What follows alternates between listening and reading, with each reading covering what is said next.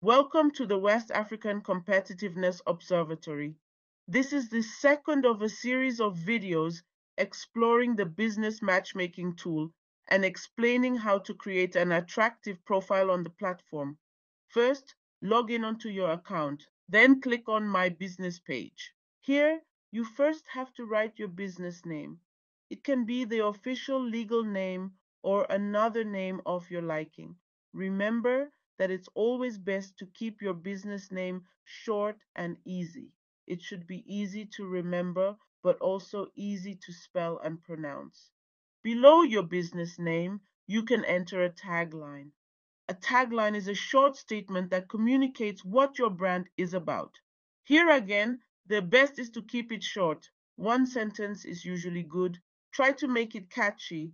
You could also include your location or a characteristic that makes you special.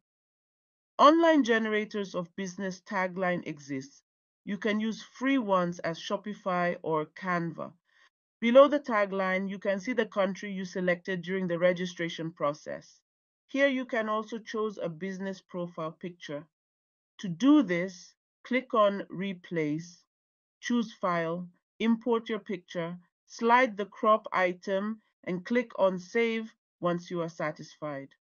As a business profile picture, you can use either your logo or a picture of the business owner, and finally a picture of the product.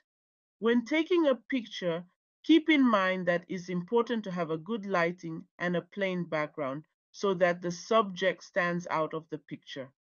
Below, you can also modify the sector you belong to and add the year in which your business was established, as well as your number of employees. The most important part of your business profile is your business description. To write an appealing business description, describe your main activity in 5 or 6 sentences. You can talk about your mission and values.